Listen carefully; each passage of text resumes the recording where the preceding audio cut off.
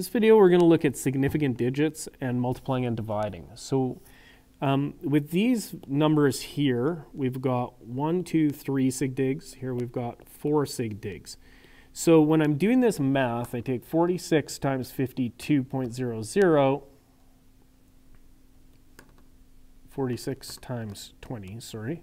46 times 20 gives me 920. This number has 3 sig digs, and this number has 3 sig digs. This one has 4.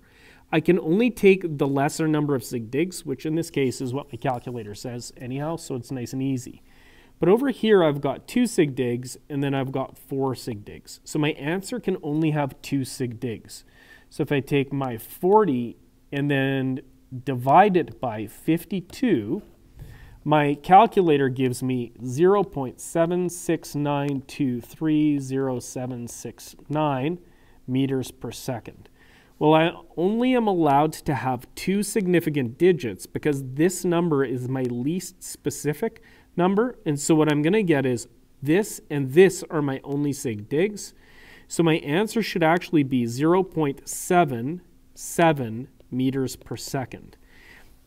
I can't give a number that's more certain than that because I only have 2 significant digits in my least accurate number. So I can't get less.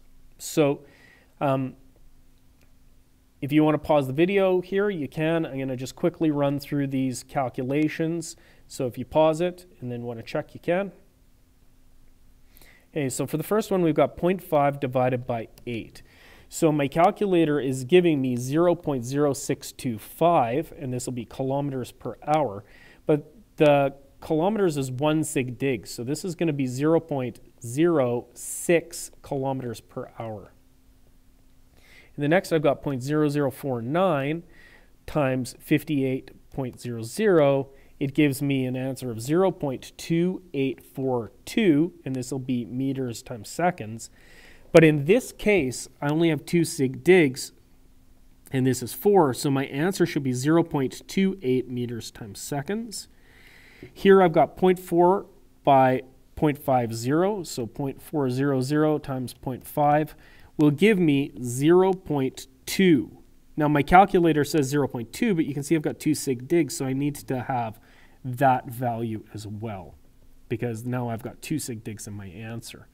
Then I've got 0.095 times 22.99, and in this case, my calculator gives me 2.18405, and this will be meters, because meters times seconds are going to count, the seconds will cancel out. But I have 2 sig digs here, so this is going to be 2.2 meters.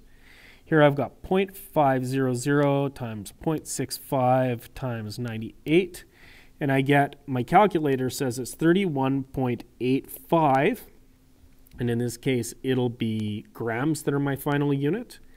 But you can see I've got 2 sig digs here, so my answer is actually going to be 32 grams. I can't have more sig digs than my least accurate number. And here I've got 0.8 divided by 5, so this is going to be 0.16 meters per second, but this is only 1 sig dig, so this is 0.2 meters per second.